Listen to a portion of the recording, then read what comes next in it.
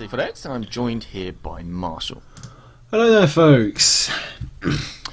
Cult versus PAG, the Cult clan versus the Planetary Annihilation gods.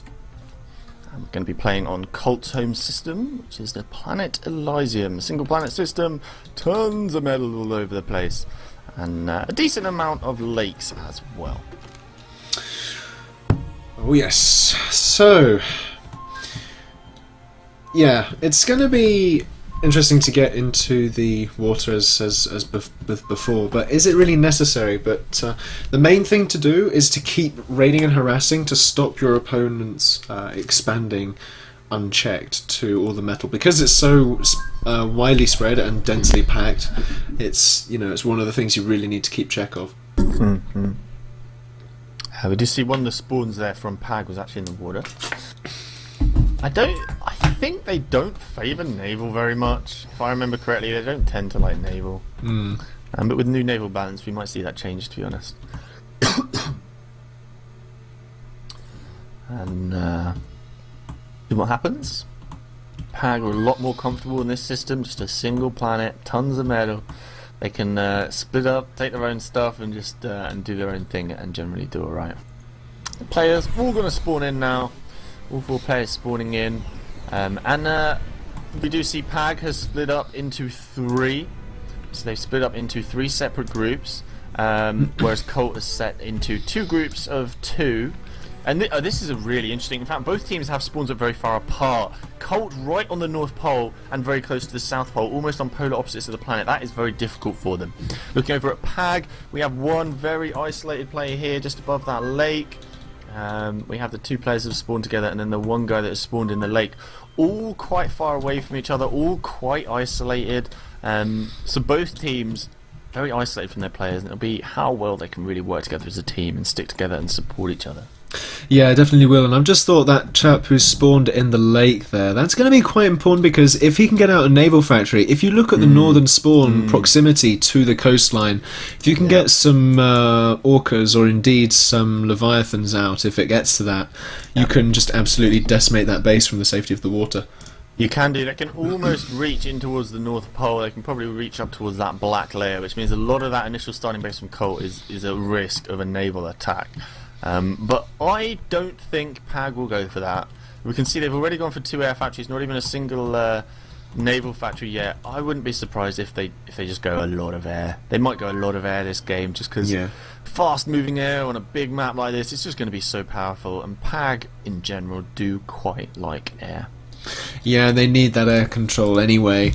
But I mean, if you think about Cult's strong point seems to be in massing docks really quickly from their two different spawns. We can already see lots and lots of bots, lots of bot fabricators, and lots of docks moving all over the place. Meanwhile, in the PAG spawns, you've got vehicles, you've got air, and you've got more vehicles, really sort of neglecting bots there. So, I don't know.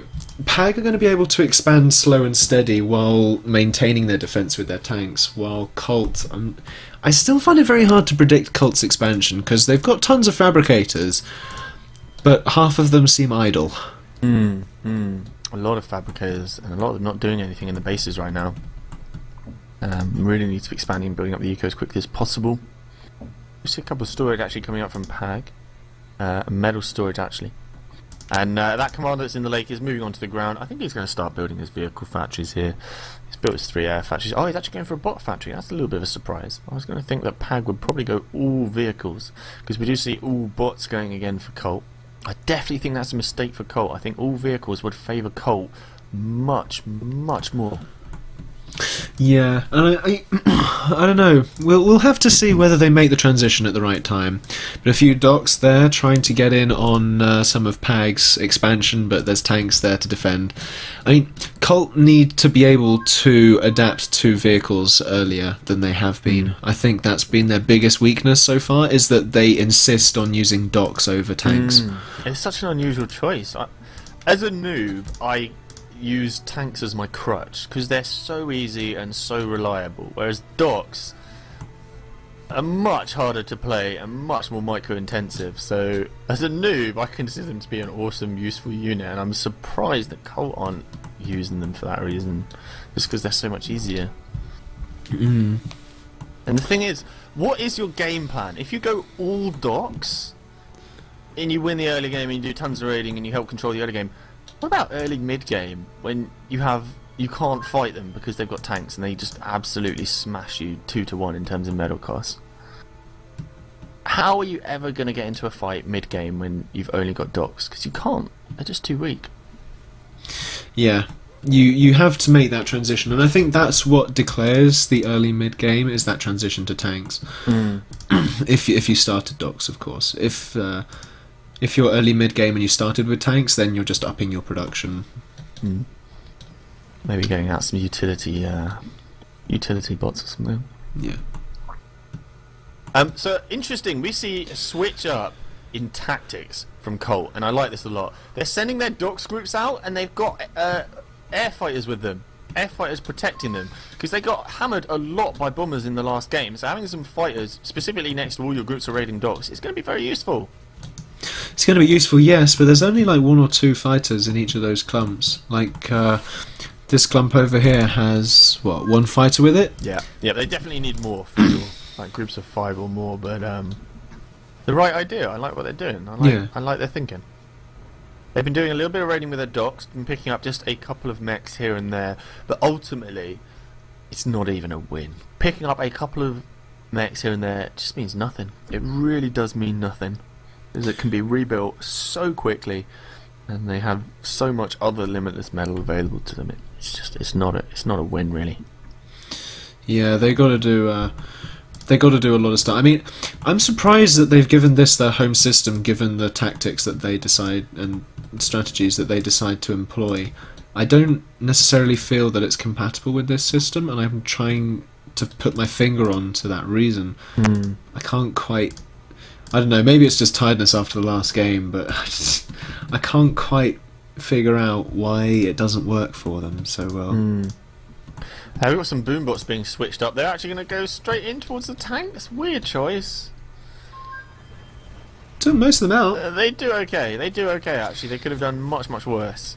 I certainly know when you're using tanks and people send boombots at you, it is a nightmare because you can't kill them quick enough, and it's just really awkward how fast they move towards you and how quickly they kill you, and you can't really do anything about it. And it also forces a transition to bots as well from PAG, because to defend against them you need the docks. You need docks, there's no question. The docks are fast, they're mobile, they have a really high fire rate, and they perfectly counter the docks. So you basically need them. It's quite difficult to only use tanks if your opponent starts mixing up the boombots in there. Did see a few docks from PAG raiding the mechs of Cult. Hopefully Cult will be able to keep up their expansion despite losses in some areas. They are floating their eco, so they could be producing more. And a whole load of docks actually coming in at the naval player here. Some bombers coming in at them. They've got their fighters there to protect. Oh fighters wow! do shoot down the bombers, so there's actually a lot of those docks left to come in for an attack here. A couple of turrets coming up. Boombots coming in from the left-hand side. Commander here a little bit vulnerable. He's going to need to walk in the water. It looks like he's going to move north and try and use his Ubercan to destroy these units. Ooh, got to be careful with those boombots. So many boombots coming in from the south as well. If that commander's caught out of position, he's done for. I like these tactics from Colt. They're switching it up and putting boombots in and trying to get in some. But they can't get to that commander now because he's in the water. That's the thing. They need air and or a foothold in the water. They need to get some naval or something up on their north spawn there. Like, because you know how strong narwhals are against air now, right? Yep. It's all they need is like 2 or 3 of those, and they're good to go with Orca production, and then just absolutely destroy that Osiris commander in the water.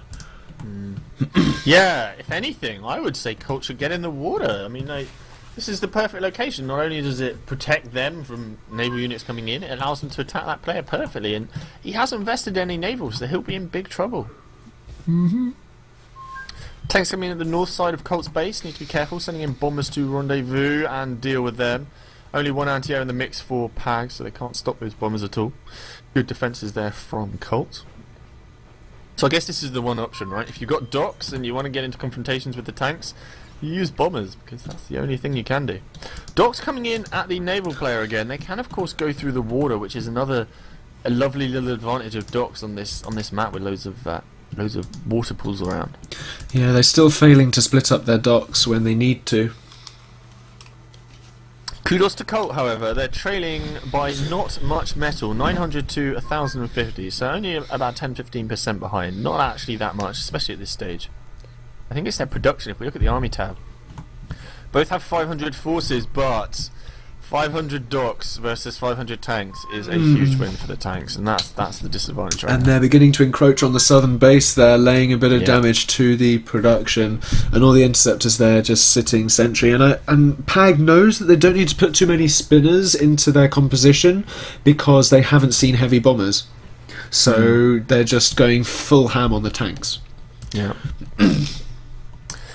And I think what PAG tends to do is generally just invest in a lot of fighters and not any ground anti-air. Yeah. As long as you pay enough attention and have your units in the right place, then you'll be okay. And of course, fast dynamic response to air threats is always good. We've got T2 from PAG now as well, over on the southern spawn there. Getting up lots of factories, slammers coming out. Wouldn't be surprised if we started seeing some sniper bots and or some Blue Hawks. Speaking of Blue Hawks, they can shoot the orbital layer in the next patch. Indeed, in the PTE, the Blue Hawks can now shoot the orbital layer along with sniper bots. No, not sniper bots. It's tactical missile launchers. So you've got catapults, No, Blue Hawks, and stingrays. Stingers. The T2 naval ships, right? Yes. Which is an interesting choice, I think. Meanwhile, we've got fighting going on all sides now. It looks as though the southern cult spawn is now pretty much surrounded. Yeah, Commander taking a bit of trouble. damage. Big trouble for that southern player. Northern players are just about holding out, even though they're beginning to seize quite a bit of map control right now. The southern player is beginning to be surrounded. That commander in a lot of risk. Oh, the tanks are going to fire on him. This commander's at a lot of risk as he falls down to 45% already. And that is more than enough tanks to kill a commander. I don't think they notice here. Yeah. They noticed one Uber cannon or just moving the commander away. Now they noticed the Uber cannon, but it's too late. Where must their attention have been? Where could they have been looking? Might have been concentrating on their fighters there. They're doing a lot of movements with their air units right now. And they're losing a lot of docks to bombers on the northern spawn as well there. They keep losing docks to bombers. I'm really surprised they don't transition to vehicles and spinners earlier. It really surprises me. I definitely think it would suit their playstyle better. I mean, having fast docks on a big planet is always nice, but you don't raid when there's this much metal because there's no point. So they can't be used for raiding, so there's not much they can actually do well. Whereas tanks, they may be slow, but once they get there, they're hard hitting. Yeah, and then a 2-2 factory just going down on the south spawn there, destroyed by the tanks moving in. Lots of factories are going to go down from this as well. Looking in the army tab there, 52 factories to 72, so Colt already behind. Fabbers 25 to 48. Oh, ouch. Yeah, that southern base is getting hammered pretty badly now. More groups of units also coming in from the north and the south. One commander left there in a bit of trouble already, and PAG just needs to start concentrating on the northern players now. They do have a lot of air units. It looks like they're dominating the air right now.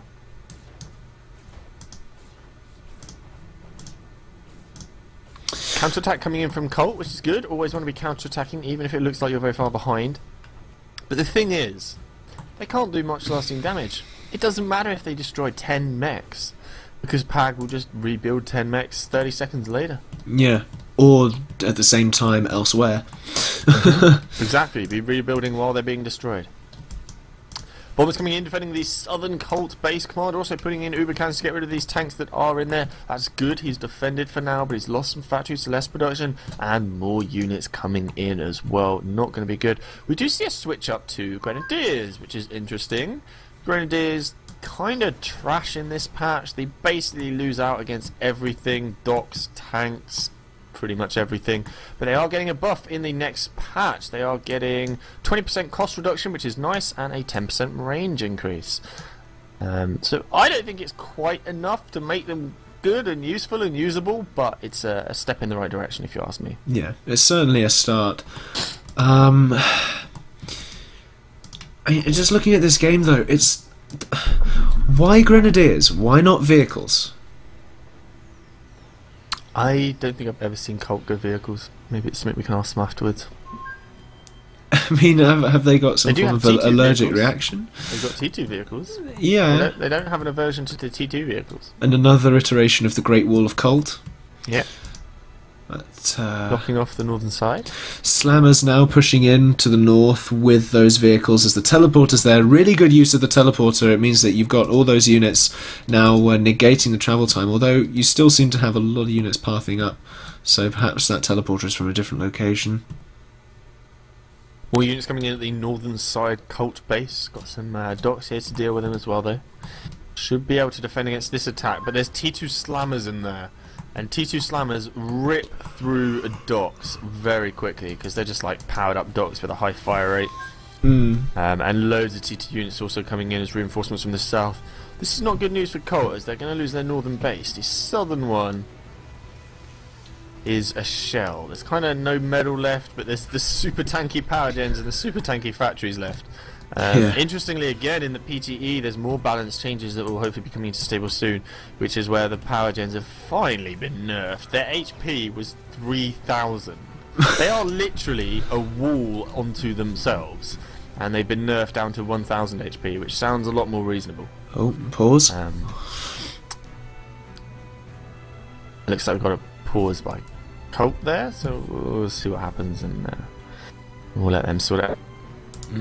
What do you think about that change to the power gens, Marshall? I think it's ridiculous, drastic and radical, but not unwarranted. I don't think it's drastic. I don't think it's radical. I say that because it's such a big change. Is a big change. Yeah, that's what I meant when I said drastic and radical, not insofar as the intention behind it. It looks like cops are going to surrender.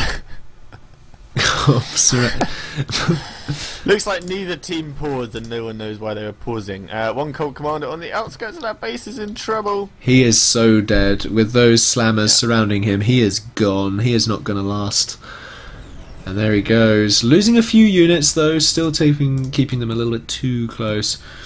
And the commander on the south spawn now as well, coming under a bit of threat as he's got few tank armies either side. He's got a teleporter there, so he's just going to start running away, and a teleporter going up in the northern spawn. But is that any better to actually get that commander there or leave there? Because there are so many slammers and so many tanks. It pains me to see so many docks try and one-up tanks when they just know they can't. Yeah, they just can't. Commander now being chased away, teleporter actually going up, they're going to fight till their last breath. Another Uber cannon here would certainly save him. Ping going off on the orange commander on the south, yeah. Oh, that commander, he's getting low. He's on 10% right now. Oh, 9%! Just about manages to take care of the tanks as it gets away. And the teleporter does go up, but where's he going to teleport to? Well, his other commander, yeah. That's interesting. That's where you've got the two commanders there.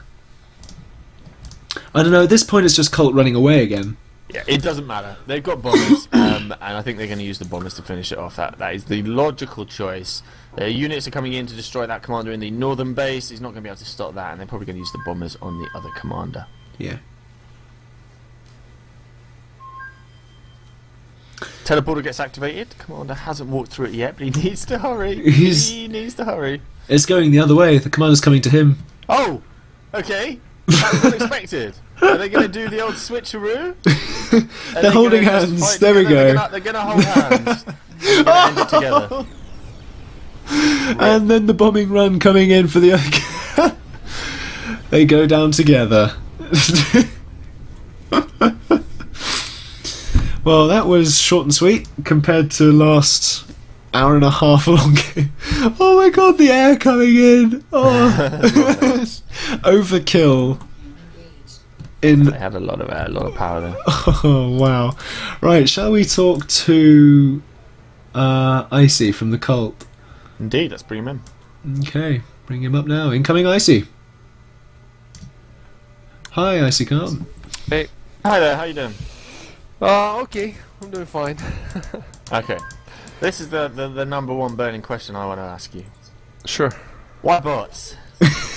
Well, look, we could try vehicles and then teleporters near their bases to attack them, right? But the thing is, I know to you guys it sounds ridiculous, but to us it's too much multitasking. I mean, when we're playing guys at our level, we can do it, but when we're playing these guys, so quick to react to everything. That so we thought that we'll do something else. We'll just make tons of boats and harass all their metal, so that while they're taking care of, you know, all those boats, because we'll have like more than they do, and we have more than they do. We just can't micro them quick enough. The problem is, like, bots lose heavily in a fight against tanks. No, but they would never fight anything. They would only hit mechs, and then they would run away, and then hit more mechs all around their bases. Yeah.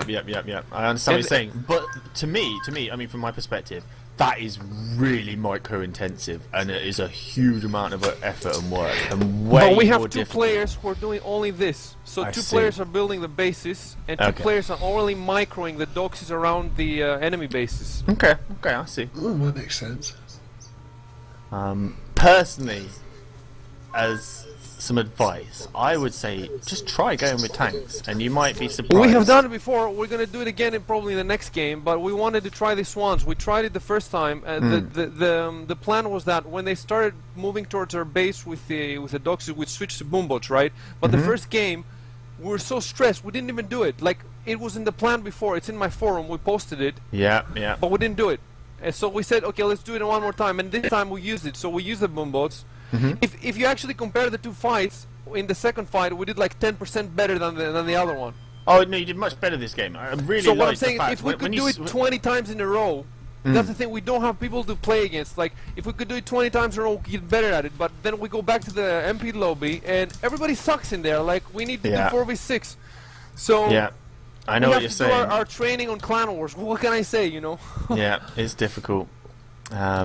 But I really liked you switching up to this boombots. When you did that, I was like, hey, this is a new tactic coming out, and it's a really great idea. I mean, you came close to putting that commander in quite a little bit of danger as you move those boombots up next to the water spawns. Yeah, I was glad to see that. I hope we would take him out, but yeah, it was still good. It was still, you're still clearly, you know, you're making moves and you're thinking about what you're doing. We're not stupid, no. we're just slow. We're not stupid. Yeah. I think you should try practicing, because public games, you know, the skill level's so low you can't even practice in them. So maybe like contact Promethean or Burning and try and get some like practice scrims going on. They've offered, but you know how I see it. If I was in their position, I would not want to play against me because it would be boring. So I don't go on their TeamSpeak because you know, I don't think it's going to be fun for them. It's like we play one game and then we want to play another game to try against something, but you know. I'm just holding out for more clans are near our level, and then it will be more fun for us, more fun to watch for you guys, you know. Yeah, sure. I think that would help. I think you'd be surprised at how helpful these guys are and how much they just want to play some games, and they want to help you guys and help you get better and help practice some games with you. I think you'd be surprised. You should give them a chance. But for me, I don't want to help anybody. I just want to have fun. So so I want to be playing against people who are ideally like 10% better than me, but these guys are like 200%. So yeah, you know. Yeah, agreed. Okay, good stuff. Thanks for chatting to us. Do you have one more game left today? Actually, we have two more. One on Burning System and one on PAGs. Yeah, so you're going to be playing on Burning's home system next, and then you'll be playing on PAGs a little bit later. So I'll let you guys get into the lobby for that, and we will see you in game. Sure, later.